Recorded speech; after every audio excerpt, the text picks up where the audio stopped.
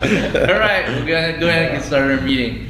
Well, I appreciate you guys inviting me here today. I'm always excited to talk and share stories and tips and things that I know, and also learn from other anglers as well whenever I have the chance. Whether it's out in the water or it's out in meetings like this, I'm enthused. I'm always enthused to find like-minded people. And so today I'm really hoping to share a little bit of introduction to bait fishing. I've been doing this for quite a while now, maybe about 15, 20 years I've been fishing.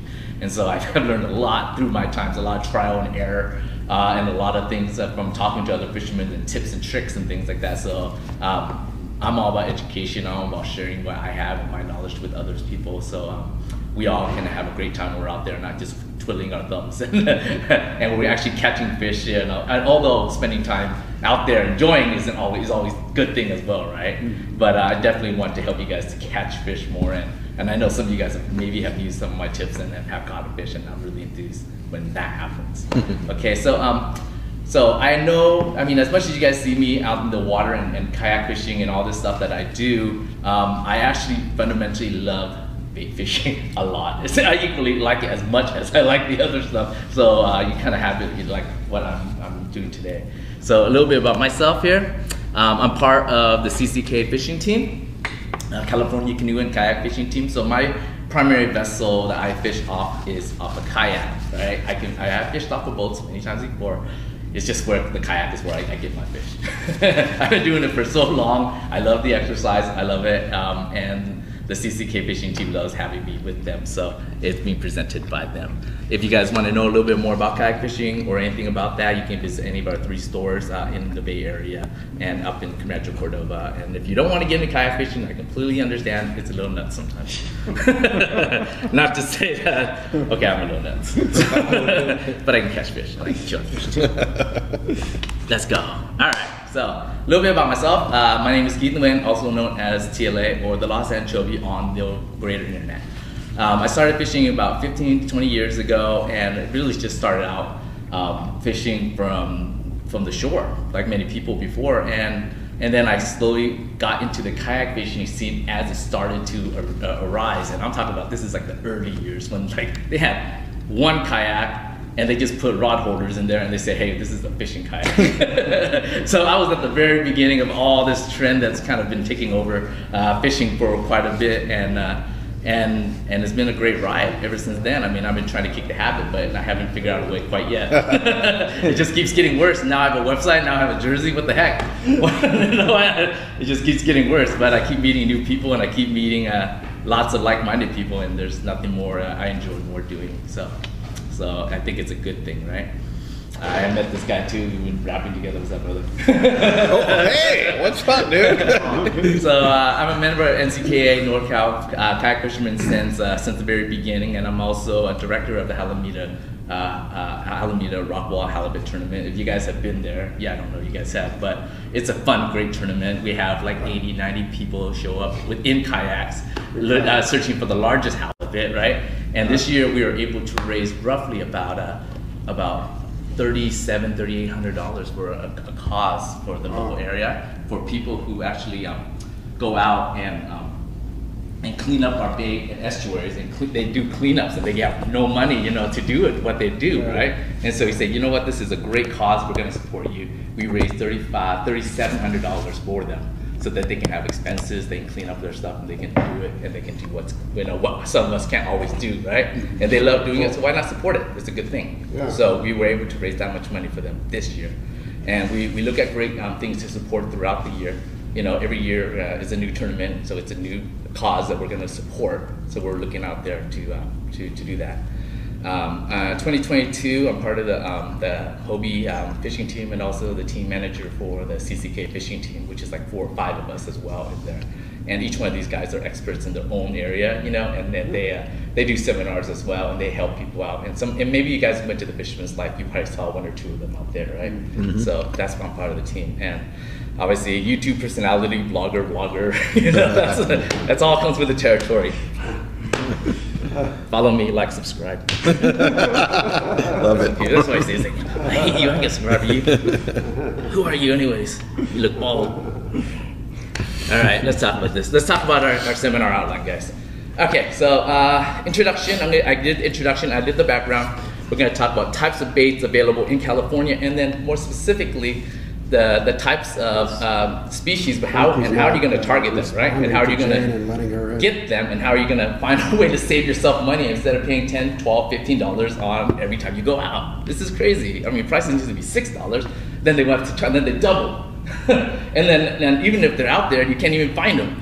So it's just like, it's getting a little sketchy now. So let's go find a way to actually catch ourselves some bait, save ourselves some money, catch ourselves some fish. And maybe if they see everybody's catching it, they reduce the price a little. Yeah. All right, so California regulations, we'll look at regulations, and at the very end, we'll go over questions and answers. And along the way, maybe I might give some crazy stories of the things I've done over the past, and maybe I won't.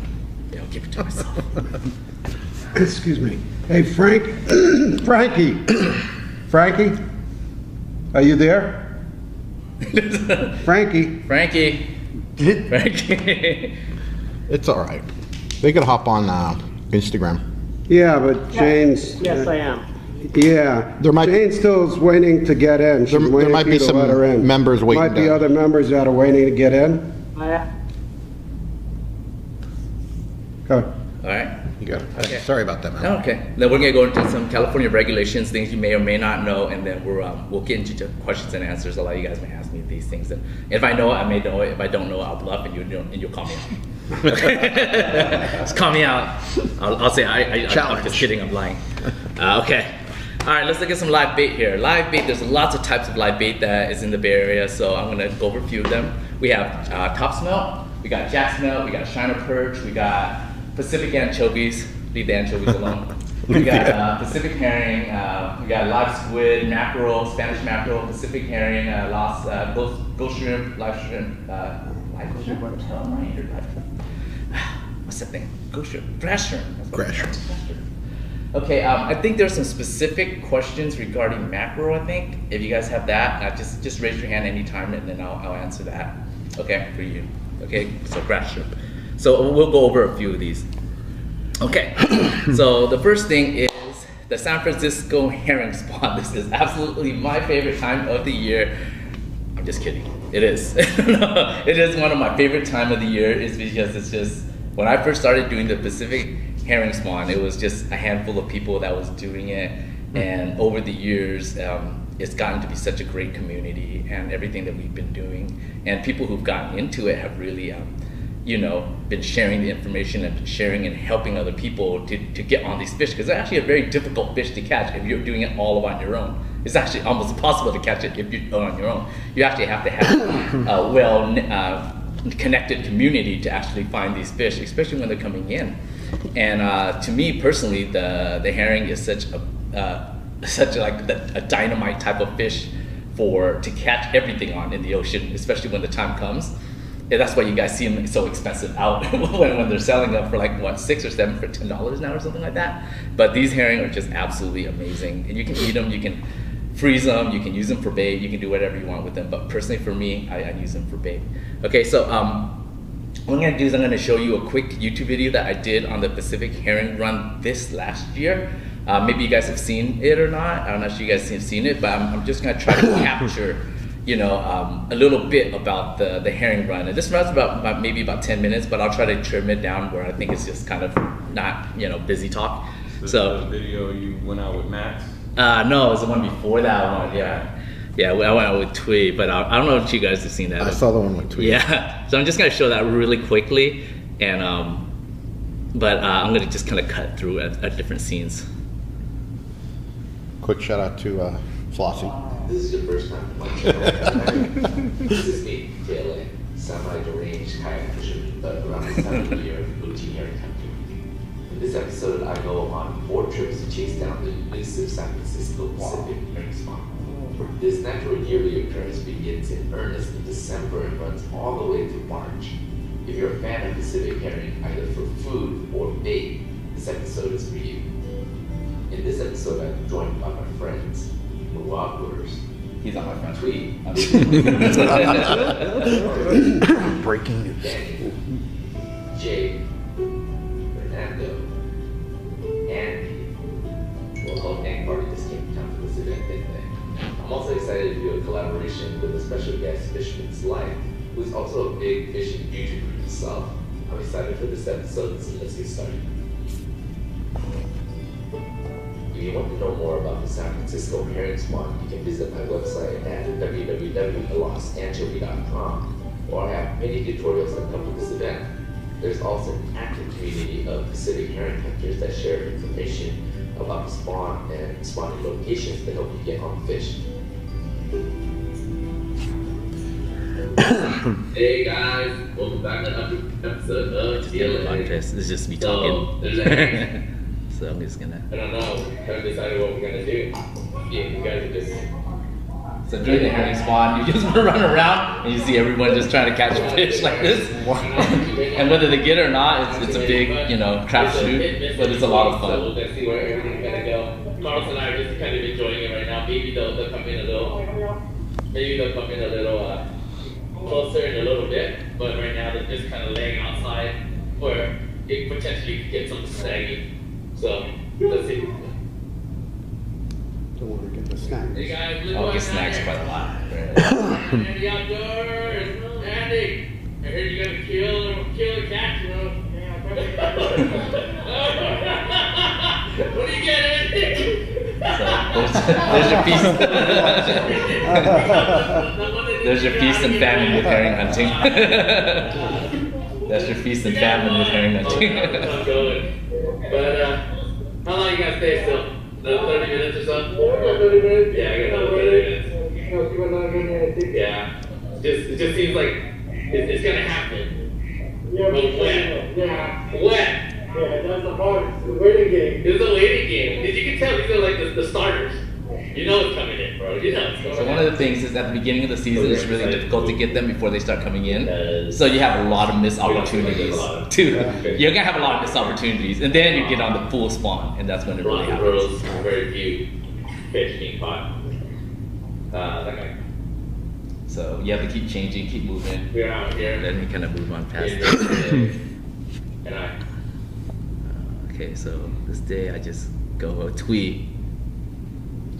Yeah. Since this was Tweet's last meal, we wanted to give some. So Tui actually went on this day, and it was actually on his wife's anniversary, and so he dared go out with him on the anniversary. So we had a good lunch for him. So because that's probably his last meal. Yeah. Is this San Francisco? Yeah, this is What time is it? it's late at night. Sometimes it's at 10 o'clock at night. Sometimes it's 11 o'clock. Sometimes early in the morning. You don't know. Where's your bucket at? Right there. One bucket and the long hair. What a jerk, bro. It's like, what's the worst part of herring hunting? The worst part? Chovy lied to us. Oh. They say I'm the one that tells everybody to go. Promise. Promise. It's 100% guaranteed. No. Was it? Chovy the brand. They all blame me for taking everybody to this herring party. You guys already knew that was happening too. 10:15 p.m. near high tide, and we have not caught any fish. It's a tough lately. one. Over by down that way, but we're back at Spinnaker. Nothing yet. Moo did get one, as you guys saw earlier. Not anything else.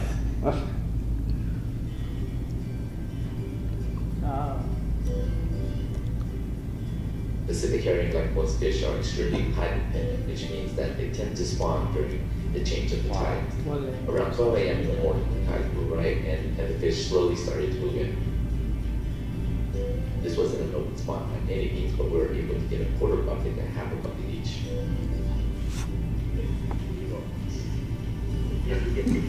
Look at Tweet's face. You cannot get that. No, it's legal. It's very legal. After 2 trips with marginal returns and a lot of grinding to get a few fish, Tweet, Andy, and I decided to take the boat out and try to get a better position on them. With a double rainbow on the horizon, we knew that Lady Luck was on our side. Things were finally starting to turn around, and we were ready for the herring spawn to finally get going. I knew from past experience the schools were on their way in, and fishing was only going to get better from here. Things were finally picking up, and we were steadily netting fish on every cast. Spawning herring are highly sought after for the roe, which is sent to Japan as a delicacy. So this was over by Sausalito. It's on the other side. You can't get there by just throwing on the land. You have to get on the boat, or you can use the kayak. And so we got into a pretty big spawn right here, and right along the rocks. They tend to spawn right along these rocks right here when they happen. And you can see the water tends to be all white right there. That's the milt from the herring.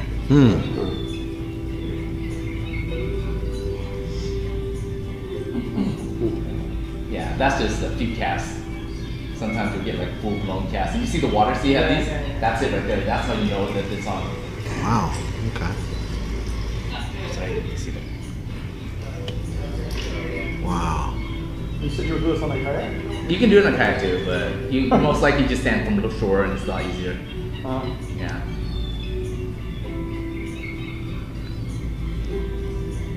What size net is that? That's about a 5-foot net and 3/8 quarter mesh.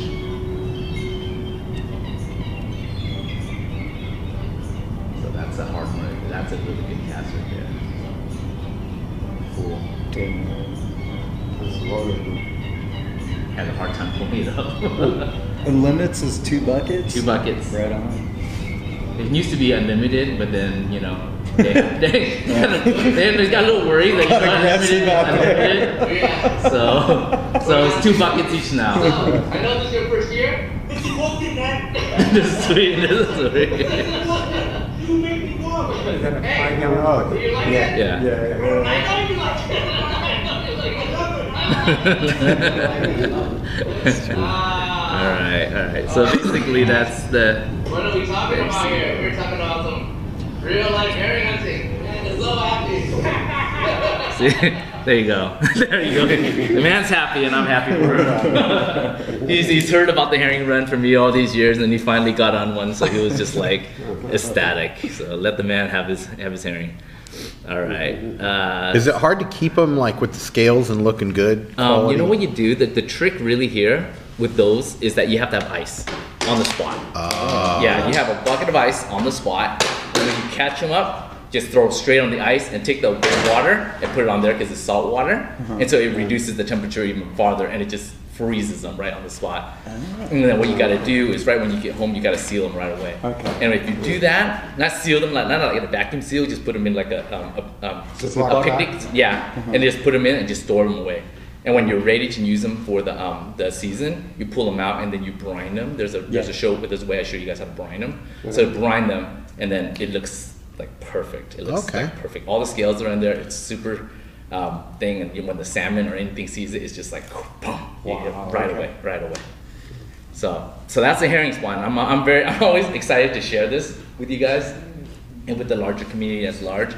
But I'm also, as much as I like to share, I'm also very, if you guys know me, I'm actually very much, I'm not to say conservative. Is that conservative? Like you get to a point where like, you know you can catch any fish, so you'd be more very conservative about how you worry about just not what you catch today, but how it affects later on. Right. So I'm very much about conservationism too, and and the herring people have been talking to me about joining part of their advisory committee to talk to the California Department of Fish and Game to get them ideas on quotas and stuff like that for next year. So I might be joining them and speaking on behalf of recreational fishermen for the herring spawn. That's fantastic. Cool.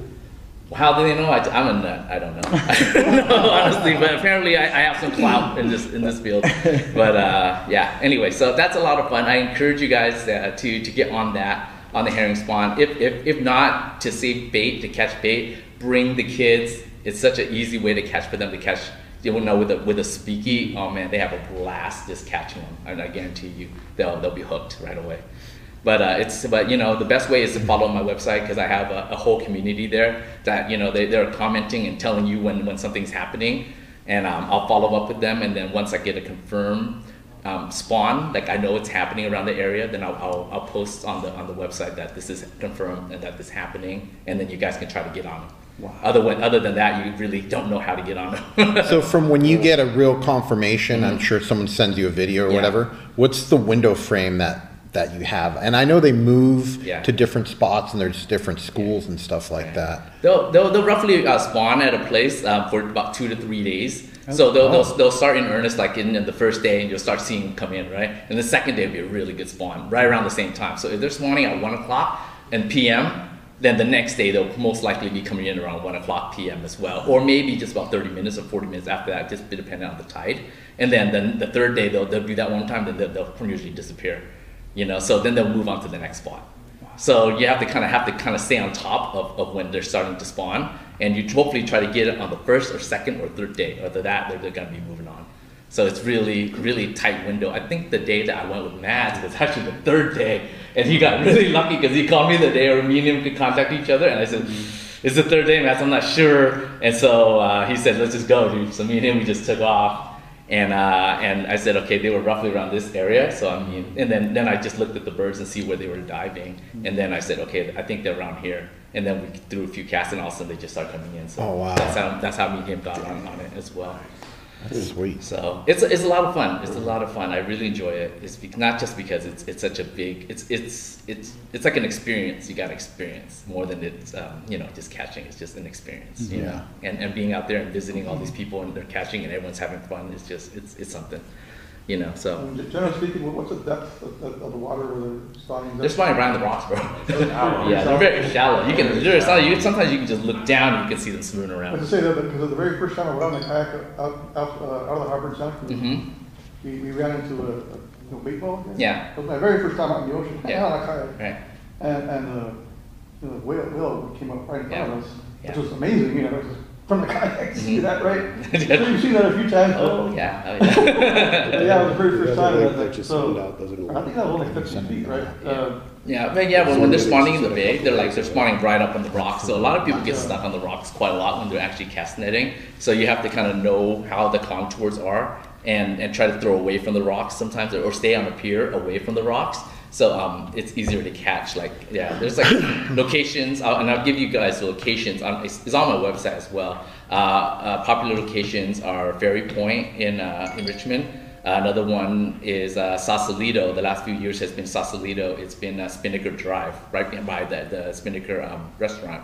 That's been another popular place the last few years.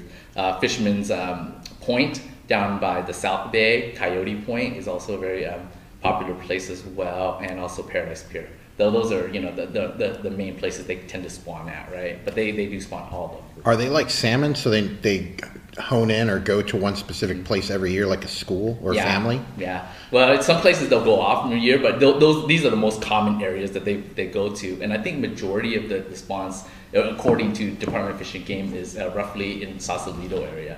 So majority of them, but I've caught them all in Ferry Point, all of them, and we had some big spawns over there as well. Yeah, last year they were by the Chase Center. Yeah, they're by the Chase Center as well. Yeah, exactly. Yeah, so a lot of people were over there catching a lot of them. Yeah, that was a lot of fun there as well. So it's a lot of fun, right? It's fun. It is. Does the tide make a difference? Yeah, the tides. I mean, you usually go on the turn of the tides.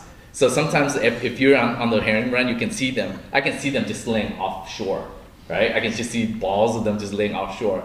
And as the tide starts to run, all of a sudden you start seeing them start coming in. Obviously the incoming tide. You start incoming arrival, whatever drives them in, the tide changes, then they start all moving in, and all of a sudden people caught 1, 2, catch a 3, 4, then all of a sudden people's like boom, boom, 7, 8, 10, and then it's just whole nets. So so it's a lot of fun. Do you ever see like schools of seals or other animals that are following them and then spook them and they disappear? And that's what you're looking for. If you're fishing for them, you're looking for this. Where are the seals? Because the seals are following the schools. So if the seals are coming closer and closer to your area, then you know that they're pushing the schools closer because they're doing that, right? Okay. So if the seals are hanging all the way out there, they're just the schools are out there and the birds are laying out there. But most likely you're going to see the water start moving, you're going to see the seals start pushing in, you start to see the birds start moving in, and then you know that everything underneath there is starting to happen. So, but you got to be careful. The seals sometimes they'll get aggressive and they'll start biting your nets and stuff like that. It depends on the time of the year. Sometimes they're filled up, they just want to sit down, they don't want to do anything else. But sometimes they're like, hey, they'll start attacking your net and stuff. So you gotta be really careful about that. You're gonna lose lots of nets. Just the price of doing it, the business. They go up and they get entangled in the net and they just take off and... No, they'll just bite your net. They'll actually just they'll see all these herring come up in the net, and then they'll grab the net, they'll rip it. They'll try to bite it and rip it, and then they'll try to get some, and they'll just get one or two. Okay. Yeah, so you gotta be a little careful with them sometimes. The rascals. Rascals for sure. Yeah, so there's my website here. So this is the thing, and this shows you how to do it. How to fish the annual herring swan. That's the link there. And I try to update that as much as I can. The more I learn, I do try to update that. Okay, so the next one is the shiner perch. So shiner perches are really good because you can use them early on in the season before all the bait has come into the bay. Usually a lot of guys like to just go and catch, go and buy some anchovies, but if the anchovies aren't around, you can catch the shiner perches, and they can be found underneath docks, along pilings, piers, near rocks and drop-offs. So whenever you can find them, all you need really is just a sabiki line, and you want to just use a sabiki, and sabikis are just 6 rods, I think, right? In the bay you only use 3, but other places you can use more. And then what you want to do is you just want to use a little bit of shrimp. But the shrimp with the head is kind of the key there, because it has a little scent to it, right? And so you dip that on, and you go next to a piling, and you just kind of jig around till you hit 1 or 2 shiners, and then once you find one, you find more, and then you start loading them up. And you don't need, on a fishing day, you wouldn't need more than like 5 or 6 or something like that, and they're really great. They're really hardy too, And when a halibut hits them, it's just like wham! Just loads over. It doesn't hit the same when you're trolling, but when they see a shiner, they just wham it. Like, wow! I want that. That's what they do. Moo-moo's on. Moo-moo. Who is the clown? Who is this clown? God, Moo-moo, I don't know. God. He's here. All right. So jack smelt and top smelt. Actually, a few years ago, top smelt wasn't actually a real big thing in the Bay Area, apparently. It was just like no one had sold top smelt, right? And so I guess a few of us have been using top smelt for a while, like the guys who know what they're doing have been using top smelt for a while. And we had put out on the internet, and now all of a sudden, like a lot of people are using it. And then all of a sudden the bait stores start selling them too.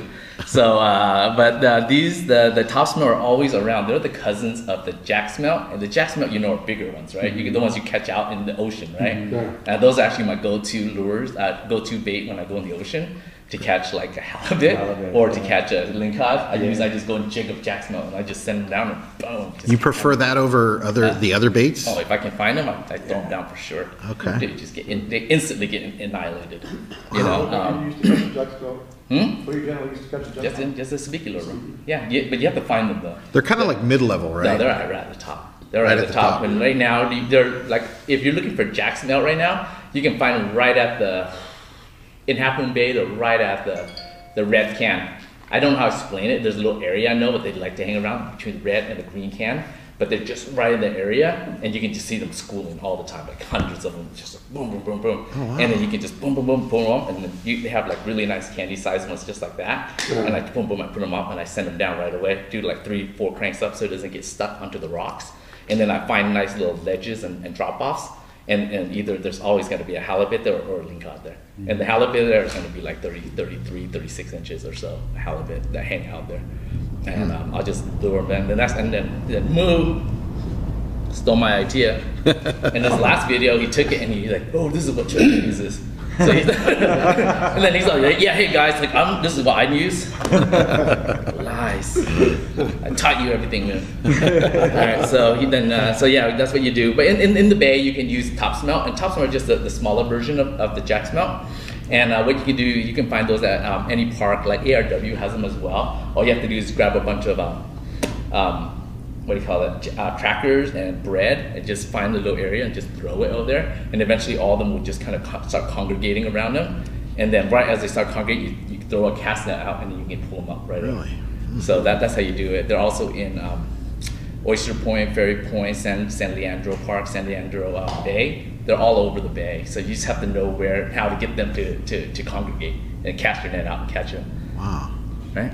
Well, can you do that with a sabiki rig? Just go No, up in they're any too small. spot and just throw out some bread out there? These guys are like small. They're like anchovy size, like no bigger than anchovies, like a really okay. nice one. Yeah. But they're super sturdy. I mean, they'll last like the whole day.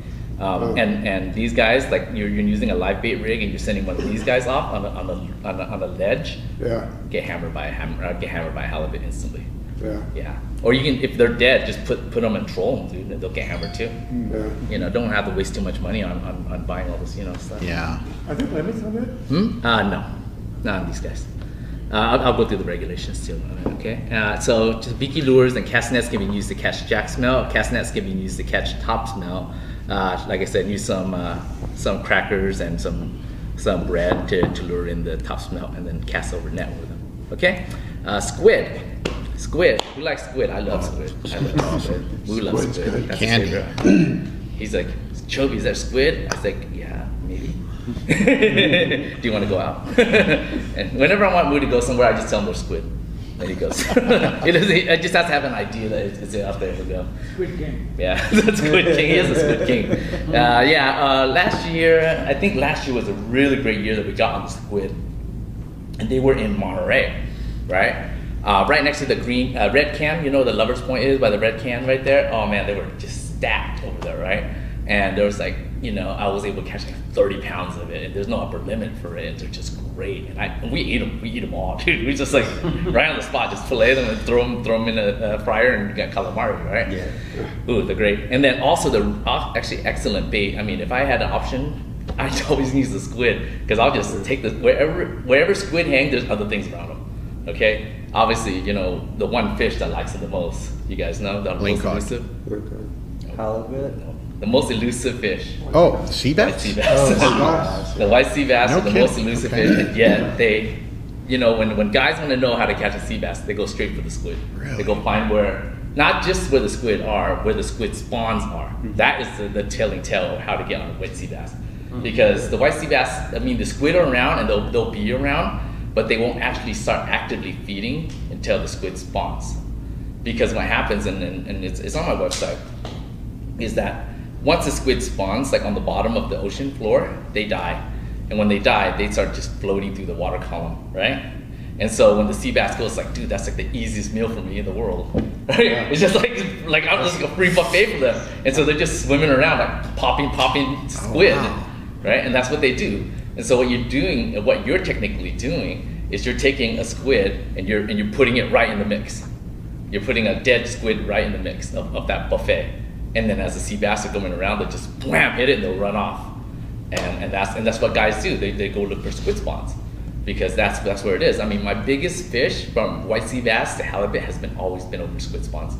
Because the halibut will know, and they'll just start heading right to the squid spawn, and they'll start eating all the thing as well. And then sea bass and everything in the world goes around squid spawns.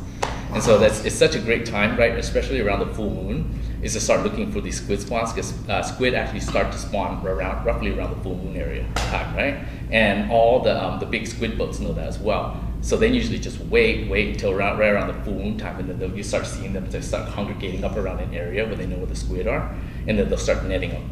Right? And how big are the squid that you're using and stuff like that? Is it, because I've been, we go out on a charter and we gig for, sometimes we catch some squid along with the anchovies and stuff like that we're catching, but they're only like this big. I mean, they're small ones. Yeah, they're small ones. I mean, the headed size. I mean, they're like the ones you would buy off the what do you call it? The full market? Yeah, the full market. So they're nice, like 6-inch squid, you know, like this. Sometimes you get smaller ones as well, but it doesn't really matter, because just, you know, they're eating whatever they're eating, right? Yeah. I mean, if you get those bigger squid, bigger fish. Yeah, exactly. I mean, if you can get the squid with the nice tails like this, and that kind of floats, right? Yeah. Those are the ones that the sea bass will just annihilate, you know. Yeah. I mean, one day I was going to, and you know, I'll tell you stories along the way. One day I was getting on the white sea bass bite, and I couldn't have any squid. So my friend had given me some older squid, and I was like, oh man, this is not gonna work. So I went to the dock, early in the morning, and I just saw the big squid boats coming in, and they're just unloading, right? And so I asked the guys, like, hey, dude, let me get like a 5 gallon bucket off you for how many dollars? Give him $20, right? And he said, yeah, dude, here, just loaded me up, give me a whole 5 gallon bucket, right? And he just gave it to me. He said, here you go, bro, no worries. All right, and it just it's big squid like this, jumbo, fresh, just like, oh, this is ridiculous, bro. I'm getting hard on watching this. All right, so I'm here like having this squid, right? And then like I go out there, and I'm like, okay, this is it, this is the day, right? Right, 9 o'clock comes around, and I got like 4 of my lines out there, right, just flying out there. And then all of a sudden, dude, it's like in the middle of the week, and all of a sudden you start seeing like the guys out there on the farther side. You can hear them, zoom, zoom, zoom, zoom, zoom, right? And it's just like a ripping line, right? And you know, and you can just see the school coming in. Like you can just see them coming in. You can hear them coming in, right? And then boom, boom, boom, boom, boom, boom, boom, and everyone's just getting hit. And then you're like, oh my god. And so it's just like, and then right when I just start trying to put things away, get ready, my back pull just goes, just rush, it's a ripping line, just spraying out 300 yards right off the bat. And then right when I just like, oh crap, I grab it and I put it away. And right when I start putting my other rods away, like my second rod just runs over and it just starts ripping line. And then I start running, start trying to figure out how to play these 2 fish at the same time. And these are good sized fish, like a 40, 50 pound sea bass, right? And then my boat starts getting up to another boat that had 4 on. One guy had 4 on, he had 4 on, right? And his and my lines start tangling up each other. And so we had to work ourselves out of this whole mess. And yeah, anyways, long story short, I was able to get those 2 sea bass on the boat, and I was able to get a 3rd one, so I was able to get 3 sea bass using squid on that day. So that was an absolutely true story. I wasn't a YouTuber back then, so you have to believe me, or I might be lying. I could be lying. I could completely be lying. So it's fish stories. Fish stories. But yeah, but that's what it is. So you for with squid, you're just gonna be using a basic squid jig. You know, they sell them around. You can just sell them. They're not any barbed or anything. They're just jigging. Then you feel like a whole bunch of weight, and then you just pull them up, and then as they come up, it just starts squirting ink everywhere. So. Do you have a preference between like the crowns or a particular type of squid jigs versus sabikis? Sabikis work. I mean, early on, before I was using sabikis, and they work really well. Then I just started using these. But sabikis, they have the barbs, so they're a little bit hard to get off. Okay. So I recently just like using the squid jigs because they're barbless. So you just pull them up and they just pop off. Yeah, they pop them. I just shake them off and they pop them right off. So yeah, but in Monterey they have them quite a lot. Santa Cruz, Montara. Moss Landing. That's where it was hot this year. Yeah, exactly. They're actually right outside of Moss Landing, right? Yeah. You see the big squid right boats at the harbor. right after salmon fishing. Exactly. Yeah. So these are all the hot spots right there, man, for sure. So a lot of guys just like to do that. How long do they hang around for? Squid? I can't really tell you. I mean, sometimes they'll stay along for a long time. Sometimes they'll bounce, they'll move, right? And sometimes like a few years ago when they're in Monterey, they were there for like weeks. They're like there for like a whole month, right? But they were only spawned like certain times, other times. But this year they were like there, and then they bounced over to Moss Landing, and they've been staying there. So. Yeah. So it's hard. It's not like chasing like what do you call it? Not chasing like a herring or anything. Yeah. Once they're there for a while, they might just stay there for a while. Okay. Sometimes like at the wharf, at Santa Cruz Wharf, we see them a bunch, and you see all the boats there. And then right now we have mackerel at a Capitola Pier right now is coming in, which is good for bluefin if we get lucky. It's cool. Mackerel. I've just talked briefly mackerel because you guys want to talk about that a little bit. Mackerel is really good, especially around Santa Cruz Pier, around Capitola, and a lot of times and even in front of Moss Landing, I've found lots of them out there, and they're really just following the schools of anchovies. Wherever the anchovies are, they like to feed them the anchovies, and so wherever you find the schools of anchovies, you also find a school of mackerel that tend to be feeding on them as well. And what you do is you just use a sabiki line lure, and then you can jig them, and then you get in a big mess because there's just gotta be like 5 or 6 of them rolling around. So you can just cut it down to like 3 lines, and then you'll be more manageable, right? Yeah. Or if you're at the Santa Cruz Pier when the mackerel are in, or if you're at the Monterey Pier when the mackerel are in, you can just use a bobber on top and just send them out there and put a little bit of scent or a little bit of anchovies or something on each of the line, and then you send them out, and then they'll get on them faster. Yeah, that's a good tour. I mean, one of the things you can also do is fun is just put like like a cast master, you know, cast master, and you put a little bit of anchovies, you send them out there just real slow, and boom, you just hit up these little mackerel. Really? And they're a lot of fun to do that too, you know. A little trout powder. Yeah, a little trout. And you just cast it, you're like, shoot, you're like, that sounds fun. That does sound fun. yeah, it is. I used to do it all the time, man. It was a riot. You know, and all these, and I looked over and I said the Filipino dude was like 6, and I was like, all right. I'm here for sport, here for food. We're on the same page. So. All right. Anchovies. Anchovies have gotten so expensive this last years, but let's figure out a way to catch them, huh? Yeah. Okay, Half Moon Bay, there are a bunch of them outside right now. Santa Cruz, Moss Landing, Monterey, Capitola, Stinson.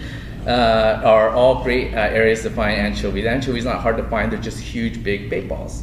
So you can just use a sabiki, didn't use them. If you want to use them for the day, you just use the sabiki. If you want to catch them in mass, you can go to Santa Cruz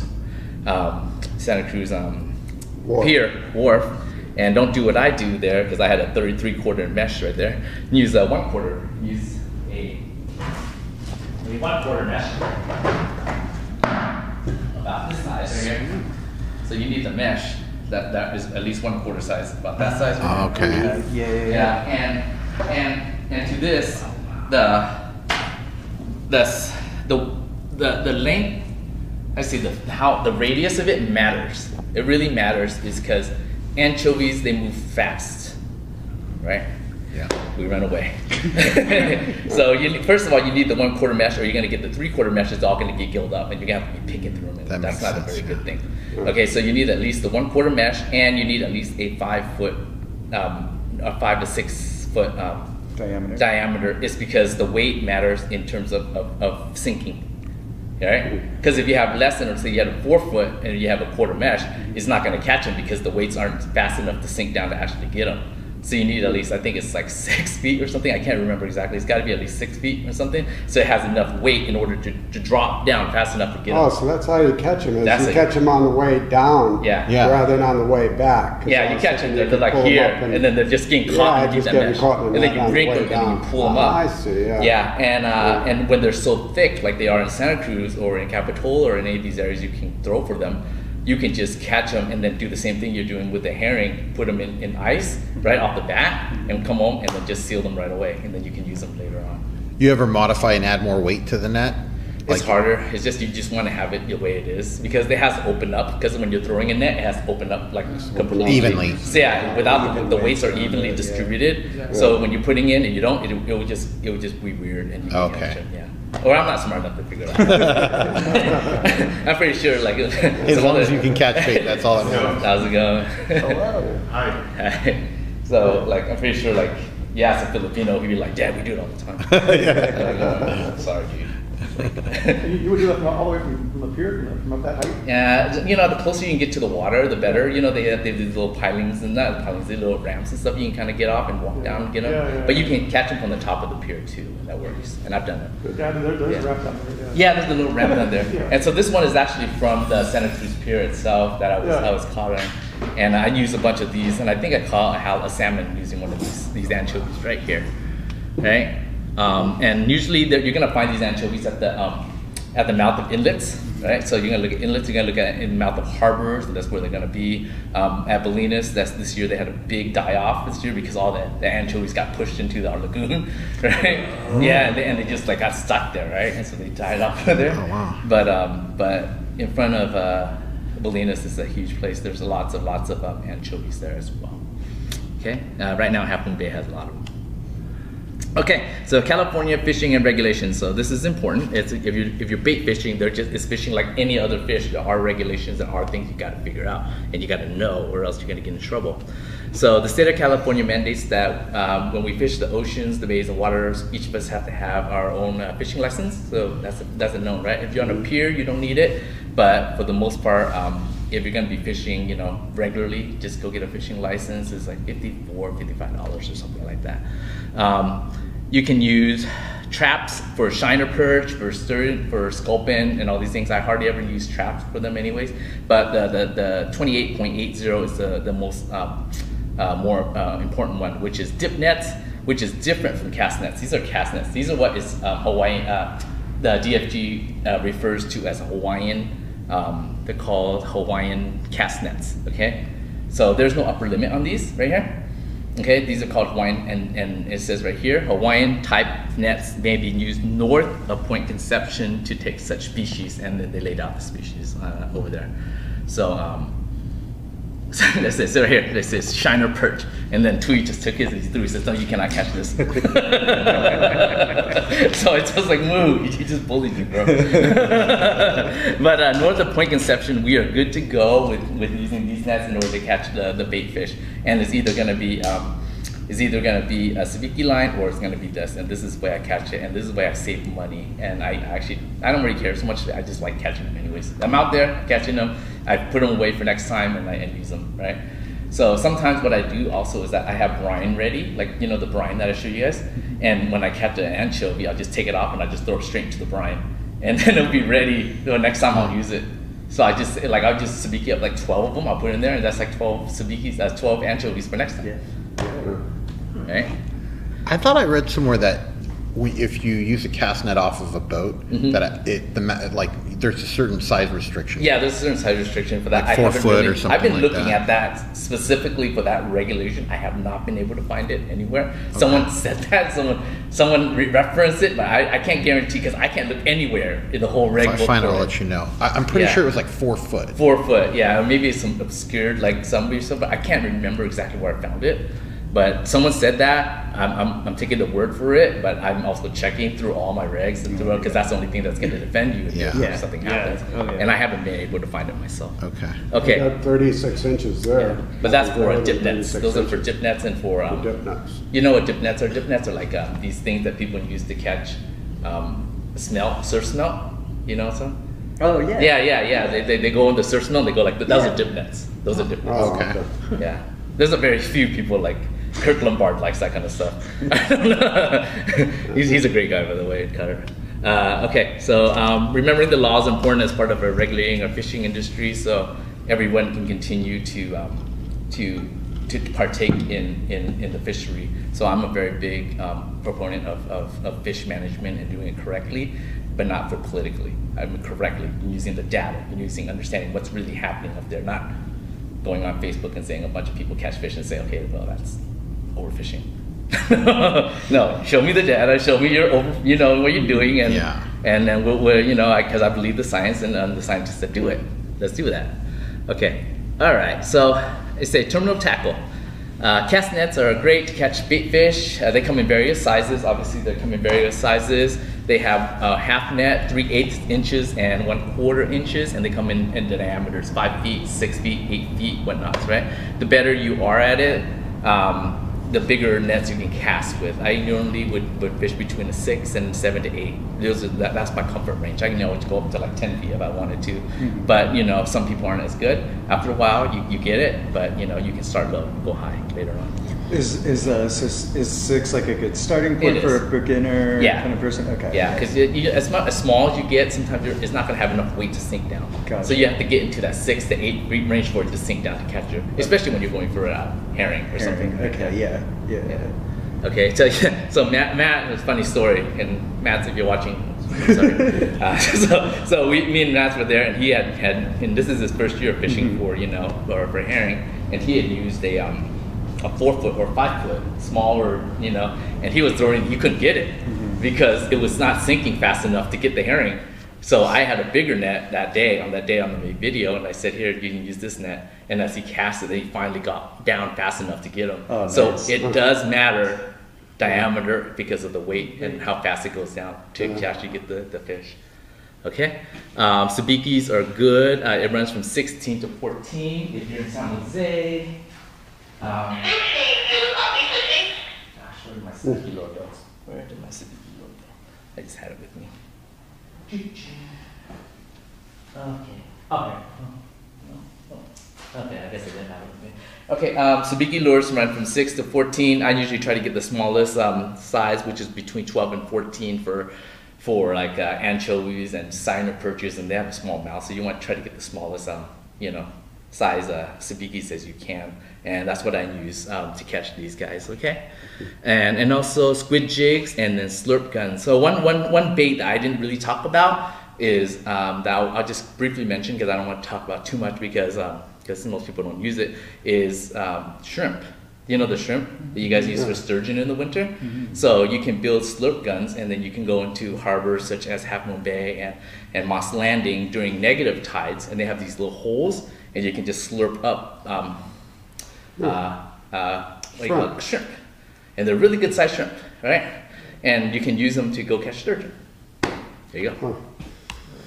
Okay, so that's fun with the kids. Yep, and they're a lot of fun with kids. Yeah. So these are all Bay Area species. You have your sturgeon, right, which uses shrimp. So shrimp, grass shrimp, and ghost shrimp, and salmon roe. So that's the bait you would use for that. You have your rockfish, which then would be like squid. You need to squid in order to get that scent. Anchovies work as well. You got your salmon, which use anchovies and herring. So those are the two primary bait for anchovies and herring. You got your crab, which uses squid, herring, and also what else? It's a few cat food, which is not real food. Chicken And cat food. That's a big halibut. Yeah, you gotta. No, that's just move pointing it closer. Fake. Yeah. Then you got your halibut. Obviously, you know you got your herring, and you got your shiner perches and your top smelt for halibut. And then that's me. Funny story. That last one here right here was on a rainy day. I was the only kayaker out there on a rainy day, crazy enough to go and catch sea bass. But that was actually my last sea bass in Monterey during that big run. And I was just out there in the rain. It wasn't cold rain, it was warm rain. And there's another boat there with me, and he's just looking at me like, this guy's nuts. It's pretty much true. It's pretty accurate in that. And the first sea bass came, and he hit it. And I felt it just go, start going, and then I had it just for a second, and it popped off. I was like, oh no, I'm in the rain, can't give me a fish. So I said, okay, well, let's try this again. I talked to God a lot too. Yeah. I'm like, come on, God. Yeah. Hook me up. Let's make a deal here. Yeah. All right. And so I put another fresh one on, I sent it out there, and within a few minutes, I got this one. So it was probably the same fish, but maybe. But he ran, and I fought him for about 45 minutes or so in the rain, and I was able to get him up. Wow. So that's that. Those are the species mainly in the area. But if you go freshwater fishing, you got your kokanee, you got your bass, and all that stuff. And that's another story for another time. Deadliest cast. Steve says, let me hear more about those. I've never caught one before. So these are different seasons and species. You got your herring, which is coming up since we're heading into the fall now. We're heading into the winter, right? You'll start looking at herring roughly around December time, end of December, January, February, March, with the main spawn happening around January and February. And I would almost say the NFC AFC Championship. They like that weekend for whatever. Screw with our football. It's the football season. Hey, that's smart. They love it. It's like, hey, all these guys are just busy drinking beer. I'm gonna go spawn, man. Check out my business, right? That's how they survive. Yeah, that's how they do. And so you have your halibut roughly April, May, June, and that's when you go catch your smelt, your shiner, perch, and whatnot. It's like rockfish, lingcod, the same thing. I love this chart. So this chart will be on my book that I will eventually send out one day, and before I die, hopefully. Yeah. I have written it. I swear. You heard it here first. Yeah. Okay, so that's it, and that's all I have for today. Any questions, answers, and hopefully you guys enjoyed. The last one. Yeah. I just wanted to. He wants to steal the information. That way you don't have to buy your book. Now you can die. Okay, all right. Now you can. All right, so you guys have anything, you can always just email me at keith@thelastcentury.com, and everything's on my website anyways. Have you ever had any of these big fish tow your kayak out? Yes, I did. I was out in Shelter Cove. I was out in Shelter Cove one day, and I was fishing. This is, I swear, it's a true story. Okay, once again, it wasn't on YouTube, so it wasn't real. Possibly not real. I was fishing out there, and I was fishing near the Red Can, and I was out with my friend Eric Lolita. Eric, he's a good friend of mine, and we're just fishing, and I had something just take my line, just douche, and I swear to God, I thought it was a thresher shark. It's like, another thresher shark, right? And it dragged me for a little bit, and as I started to get it up, I could never get it up. It just started, and then right when something just started swimming, right? Long story short, I finally got up to the point where I just saw a dorsal fin, like this, a dorsal fin, and then right as it went down, And all I saw was for the next 2 hours, I put my thing on the hardest thing I can put on, and I just sat there and I put it on my rod folder and I let it tow me for 2 hours. Yeah, wow. It towed me for 2 hours straight. And at some point, I was like getting about 2 or 3 miles or 4 miles offshore. And I was like, okay, this is potentially getting dangerous. Yeah, potentially getting dangerous. And all I would hear on the radio was Eric saying, Keith, are you alive? And I was like, I'm here, bro. 4 miles offshore. I kind of, hopefully, I don't think I make it. You know, so he goes, okay, just let me know if you're okay. I'm keeping an eye on you. Do you carry an EPIRB or yeah? Well, I know what my limits are, and it's about 4 miles long. So at that point, I was like, okay, I love you. I gotta break you off. So I broke him off, and then I got in. But that's the longest fish I ever fought. It's about two hours. You know, I've had a thresher shark. I usually fight for about an hour and a half or so, but that was a 2 hour fight, and then I had to break that one off. We got a question from Stello. Yes. He says, how do you catch a saltwater sturgeon? A saltwater sturgeon. Do they exist in salt water? You know the truth. Here's the truth. I don't know that question, so I'm gonna lie. Okay. No, I seriously, I don't know that question. Actually, I don't know that question. I did see them in the ocean. One day, me and Moo were out in Bolinas, and we saw something jump right behind us, and it was just like shh, and we caught it from our eye, just the diamonds on the side. So we knew it was a sturgeon, right? And he says, "Did you see what I just see?" I was like, "Was that a sturgeon?" We're like, "Yeah, it's a sturgeon." So they do exist in salt water. They actually migrate into the salt and run up north. But I've never caught one out there as well, so I can't tell you. Probably a very low percentage. So that's all I have. Okay. Any other questions, sir? Are you all live bait, or do you run any plastics or swim baits or lures or? My personal preference has always been I'm a live bait fisherman myself personally, but you know, I mean, people have used other things like lures and stuff like that, and they work too. I just personally like feeding them what they eat. You know, this one day me and we were out in Pedro Point, and there was a huge school of stripers attacking all this anchovies, and you could see boiling, just grabbing up, right? And I threw out some anchovies, or anything I had, and they would just bite. And then Mood threw out plastics, and I have no idea why he would do that. I'm catching fish left and right, and he throws out plastics. I was like, bro, what are you doing? It's like, dude, they're like biting right now. I was like, I don't know how long they're gonna bite. He goes like, oh, I'm doing anchovy, I got it, don't worry. Yeah, long story short, I like baits. All right, so any other questions? You mentioned something about brining the herring or anchovy. Yeah. Talk about that a little bit. Okay, so the brining is great. So you want to preserve your bait, right? And brining is basically just salt and water, and what I use is a bluing agent. A bluing agent is called Mrs. Stewart's bluing agent, and that really just brightens up the bait. It really makes a difference. So you see a bait like this, and you put it in there, and just like a big disco light, right? It just becomes a big disco light. And you can find the bluing agent online. You can find it on just Amazon. You can buy it at a store. But 2 squirts of it, and a little bit of salt, canning salt, any type of salt, and some nice clean water, and that's brine. That's all you need. Some people put in like what's the thing, like milk pudding or whatever it is. I don't know what it is. like what's the thing? Milk, dried milk, that works too. It's supposedly help with the scales, but I don't think the cost is worth it. Just salt and water. Just get the ingredients right, you know, the proportions right, and it should keep your bait. So it freezes better than when you put a brining. You know, when you brine it and you freeze. Let's say you freeze it, right? Does that help preserve the fish better? I've done it both ways. I'd rather just brine it when I'm about to fish, when I'm about to use it. Yeah. So with the herring, I don't actually brine it before I do. I just put them into little plastic, dollar ones, bags, and then I just put Ziplocs. Yeah, exactly. Guys before they like to seal it and stuff. I just think it's a waste to do that because I just put in these little 10-cent Ziploc bags and they work perfectly well. Just straight to your freezer. Straight to the freezer. Just put that straight to the freezer. Oh, here's a tip. Secret tip. So, I swear to God, once again, you're never gonna hear me online say it. Oh crap, I'm online.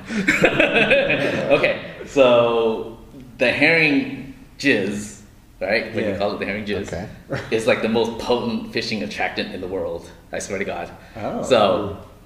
So that thing is just smells. It's like anything that you can buy here is like that will outbeat it hands down. Okay, herring jizz is like I don't know what it is. It's just what it is. So what I do is I just leave the herring to let them jizz when they're catching, you know, it's like the thing, and they just doing the thing, and, right? And so it just and when you get the herring, all you have is just this white, you know, milk from their thing. And so what you do is, when you put this herring away into the thing, you pour some of that jizz inside of the thing and you seal it. And it just soaks it. And what it does is just gives it it just soaks it in the smell for like a long time. So when you're really to take it out and you're putting to brine it, it just soaks it in and it has that smell. And exponentially, it catches more fish. I mean, okay. Yeah. Lou will say it's a superstition. He always calls me out on it, but I catch more fish. I catch more fish. Halibut and salmon. Yeah, I catch way more than him. So you know what? Call me what I may. Call it what you may, bro. I catch more fish. Anyway, so that's that super TLA superstition. Hey, it works. It smells. Works for me. All right. But I skunk a lot too, and I don't put it on YouTube. All right, guys. Any other questions? Let's see if anyone's got a question from. I don't see any other question. We're good. Awesome. Well, thank you. Hope you guys enjoyed that video. Thank you.